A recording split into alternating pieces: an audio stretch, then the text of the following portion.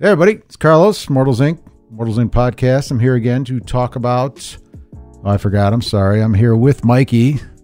We forgot about me. I know. If it wasn't for him, he wouldn't be here. We wouldn't be able to do these. And I don't know. I guess I should mention his name. Sorry. What are we reviewing again? We're reviewing Vampire: The Eternal Struggle. It's not so much a review as we're going to talk about it for a minute. Vampire: The Eternal Struggle card game from Black Chantry Productions. It's actually part of the World of Darkness.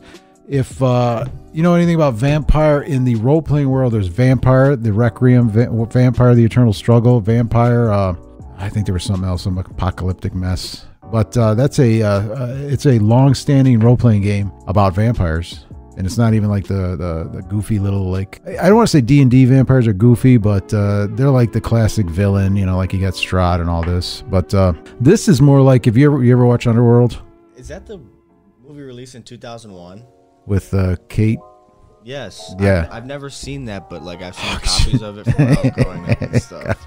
All right. So anyway, that's what the vampire role-playing game is you play one of those like lead vampires or the vampire lords or the head vampires, and you control a bunch of people, and it's more of a political game. It's always political. It is. It's more of a political control an area kind of game, and you have to vie for power against other houses or clans. Well, this is the card game version of that.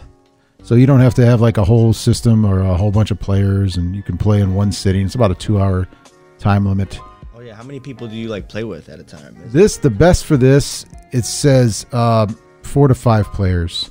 2 players probably won't work too good. 3 will be better, but 4 to 5 is your best play base for this game because it involves a lot of conspiracies and plotting against each other's and making alliances.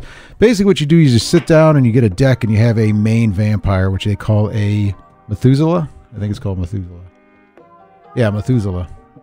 And you're the head of some clan, whether it's, there's so many different clans, but the main ones are like Nosferatu and... Wait, is that the dude from SpongeBob? Nosferatu? Nosferatu! SpongeBob? No. Are you insane? But they all have different things. Like the Nosferatu are like the spies of the network, and then I think the Sabbat. Man, I'm gonna mess that name up. Or Carmilla is like the princess and the people in charge of all the main clan. But what it is when you have 4 to 5 players, you have your hands and you build decks to assault. I think it's the player to your right. So the player to your right is your prey, and the player to your left is your predator. So during the game, you're spending your time defending from the player from the left while you attack the player to the right. I could have it inverted. I haven't played in a long time.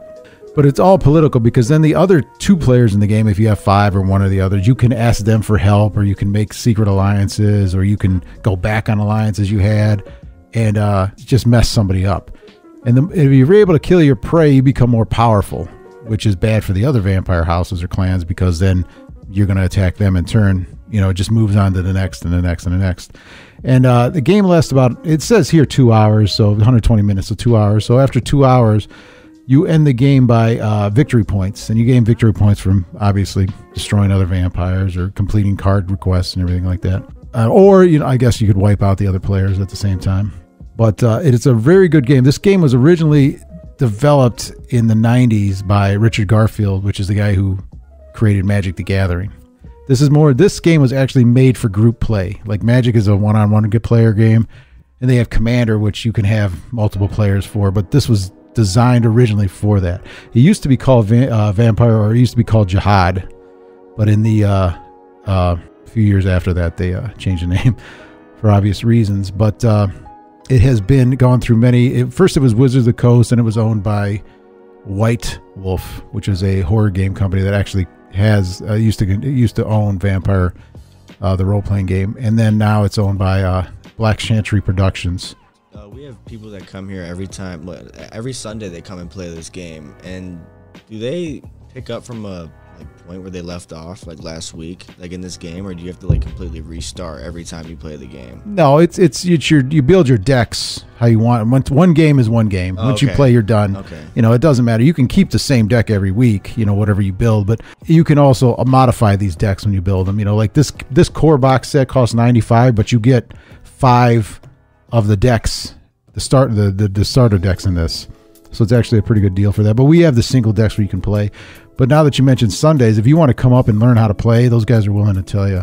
That's yeah, Sundays. I'm here 2 Sundays, so come see Mikey and ask him about vampires. I probably won't even give you any, good feedback. I mean, he's never seen Underworld, so I don't know what to tell him. I've never seen Underworld. So what's the last vampire movie you saw? Name the last vampire movie. Abraham Lincoln, Vampire Hunter. Absolutely not. This is not anything like this. I don't want to hear you say anything else about vampires. While it was a good movie for an don't even put that in this genre. Really? Because I was basing it just off that. Like, no, absolutely What if that actually happened?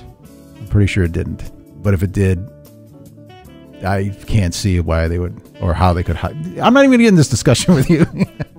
Yeah, come on up on Sundays at 1 o'clock. They play this all the time. These guys are really into it. And actually, they're releasing 5 new decks. I think November 5th. I don't know. We're going to put this up real soon, but as of November 5th of this year, 2021, they're going to be releasing 5 new decks. I should have them on, or if not, like within a few days of the release.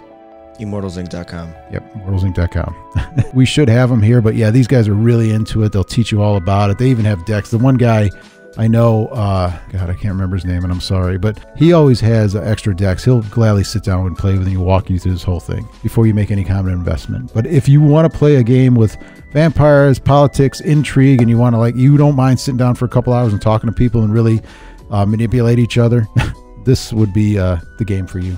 Or let's give it a try. All right. Well, thanks, everybody. Don't forget to like us on YouTube. Subscribe to us. Smash that sub button. We also have a Patreon account, which you can go to Patreon and just type in Immortals Inc. We have 1 level of, what's the word I'm looking for? 1 level of what? 1 level of support. I'm playing too much Mario lately, so you can't hit me with that. So we have 1 level of support, which is $1, and it makes you a co-producer of the show. You have access to bloopers. You have access to basically seeing what goes on behind the scenes of a game store. We're gonna put a lot of that stuff up. Exclusive stuff. Yeah, it's mostly pretty exclusive. A lot of yelling and me getting mad about God knows what. Yeah. Yeah, dangerous stuff. Is that so, young man? Dangerous stuff. All right. Until next time, mortalsinc.com. See you guys later. Bye.